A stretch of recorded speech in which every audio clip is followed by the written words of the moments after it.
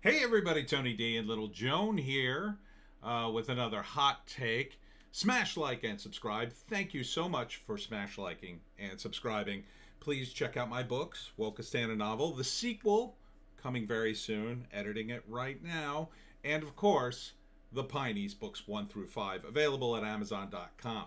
Also, subscribe to me on BitChute because despite what's going on, despite the sort of YouTube renaissance, we are also experiencing the YouTube censorship.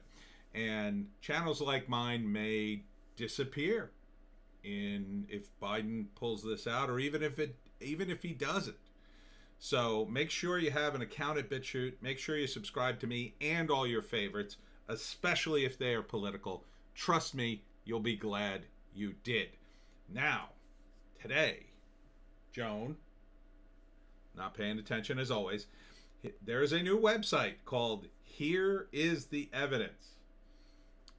Due to the irregularity of this current 2020 presidential election, says the website, this is a crowdsourcing tool for organizing anomalies and legal issues. Our desire is that more of the election process would be made transparent so there will be unquestionable confidence in our voting systems. This is for aggregating items of evidence that would be admissible in court, not general election news stories or updates. Submitted items may be edited or in some cases deleted by moderators to ensure the quality of content.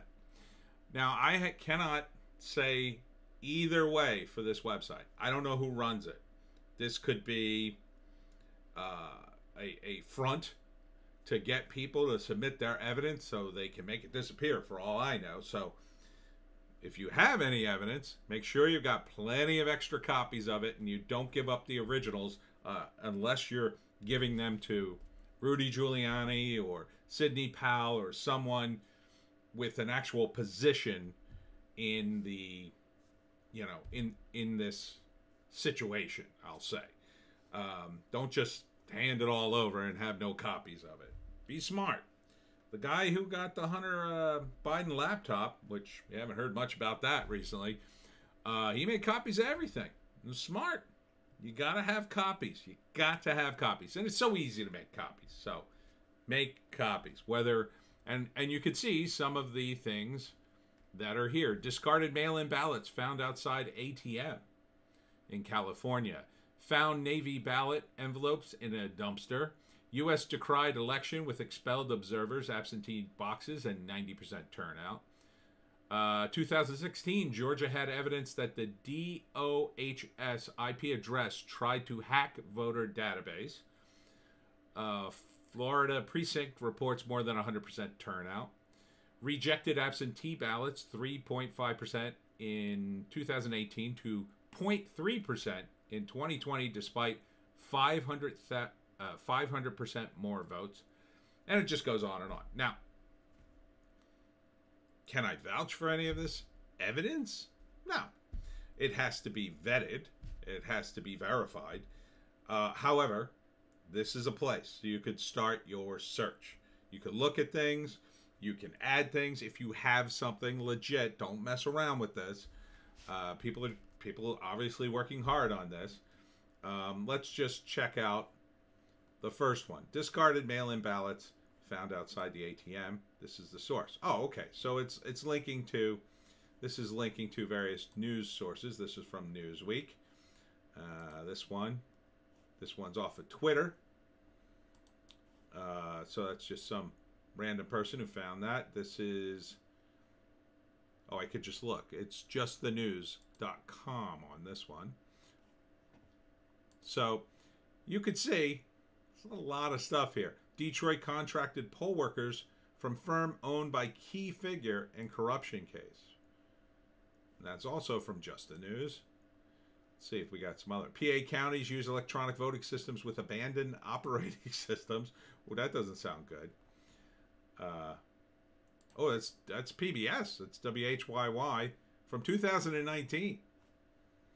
See, a lot of the left-wing news sources, especially back in 2000, were decrying the voting situation. They called all this stuff out. Now, of course, they're like, oh, what? Well, there's not that much fraud. Oh, it's barely a blip on the radar. Blah. Yeah, in 2000, it wasn't barely a blip on the radar. You people were screaming your bloody heads off. Now you're putting them in the sand. And quite frankly, you gave up too easily in 2000. If you go to gregpalast.com, that's PALAST.com, he is an investigative reporter who laid out all the inconsistencies with the voting system in 2000, especially regarding Florida and the voter rolls there. Now, the computers, of course, weren't as sophisticated as they are now, 20 years later, but they purged the voter rolls, and back then it was a little harder.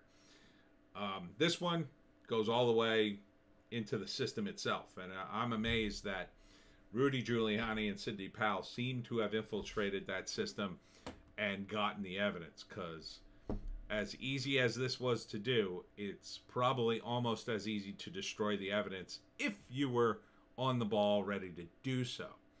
But you could just see it goes on and on. Oh, here is a Wikileaks article, a classified article on Smartmatic from Venezuela. And you may not believe this, but Venezuela is tied into this too, because Smartmatic is one of the companies that was tied in with Dominion.